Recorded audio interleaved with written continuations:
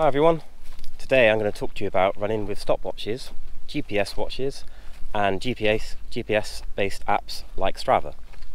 I'm going to discuss the pros and cons of using them, the benefits of not using them and when it's good to use them.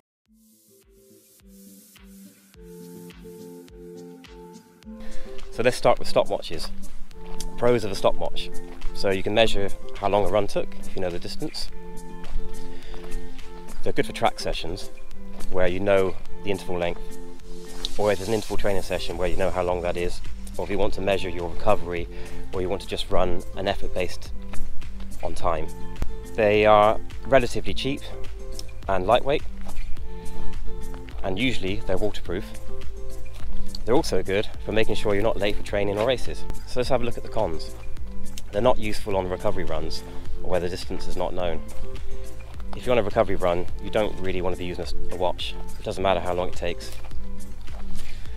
Another con is there's no way of knowing your mile or kilometre splits unless they're marked on your route, which is unlikely.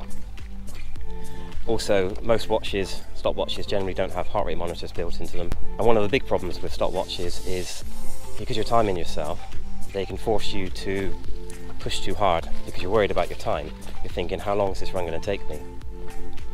Maybe you're trying to beat your PB or match an average time that you're trying to get, or worrying about a certain pace.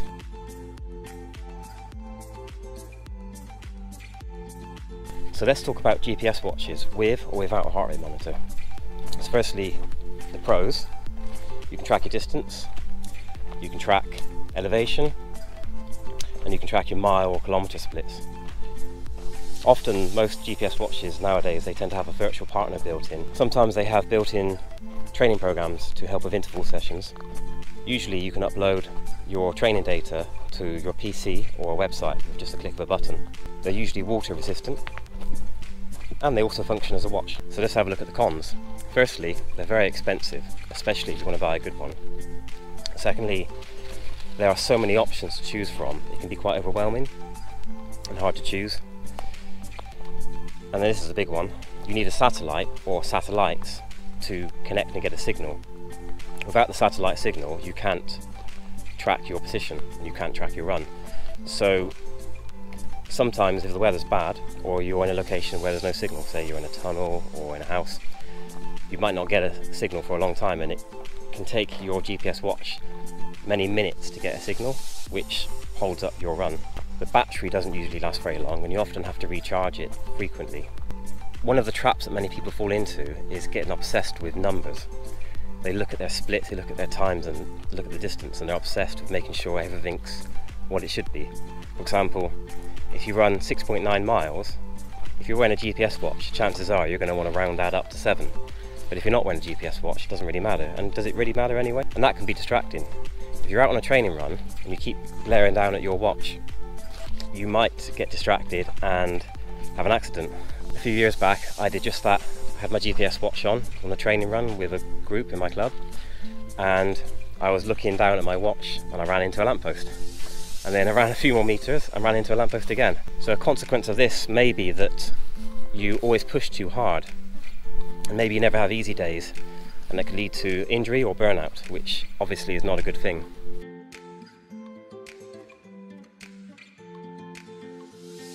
So let's talk about GPS-based apps like Strava. Starting with the pros.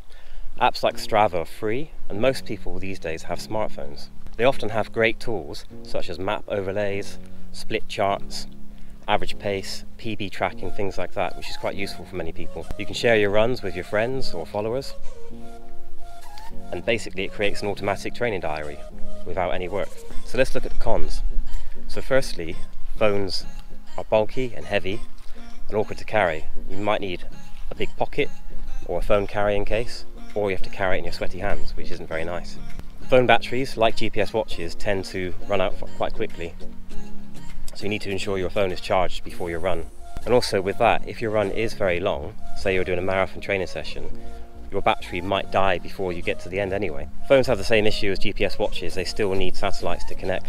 Phones are usually not very weatherproof, which isn't ideal if it's raining. The screen on your phone can become basically impossible to operate when you have wet, sweaty hands.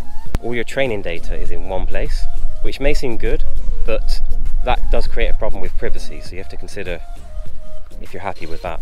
And again, same as GPS watches, it can lead to an obsession with numbers, with training too hard, that kind of thing.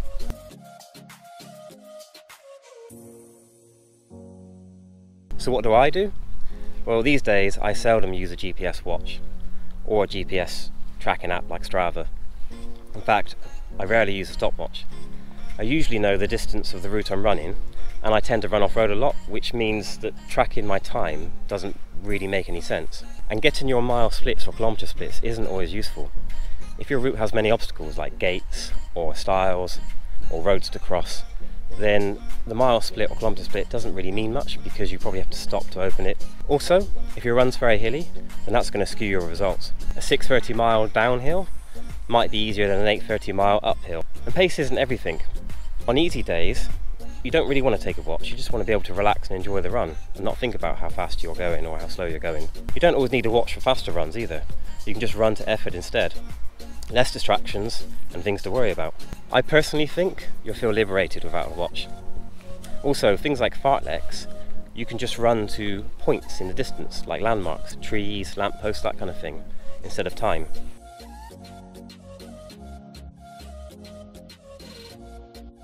So when's it a good idea to use a watch or GPS? Well, stopwatches are great for track sessions or intervals where you know the distance.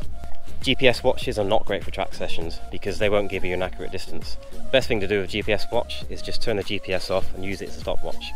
They're also useful in races where you want to track your splits, mile splits, kilometre splits, or your finishing time. GPS watches or apps can be useful if you don't know the route you're running and you want to use the map to find your way, or you don't know how far the run is and you want to measure your distance, or if you really need to get your splits. They're also great for pace-specific sessions, perhaps a marathon training run, or they're also useful for when you want to use heart rate monitors. The other thing they're useful for is virtual races, as evidence. So in summary, I would say consider carefully before you go out and buy an expensive GPS watch. Perhaps you could spend that money on new running trainers or clothes instead, and that might be more useful. But I would definitely recommend getting a stopwatch. They're usually quite cheap, good for track sessions and timekeeping, but only use them when you need them. I often don't take a watch with me on my runs. I do tend to take a mobile if I go off-road, but that's just for safety reasons. I hope you found this video useful. Give it a thumbs up if you did, and perhaps consider subscribing. Let me know in the comments below if you use a watch or GPS while you're running. But that's it for now. Take care. Bye.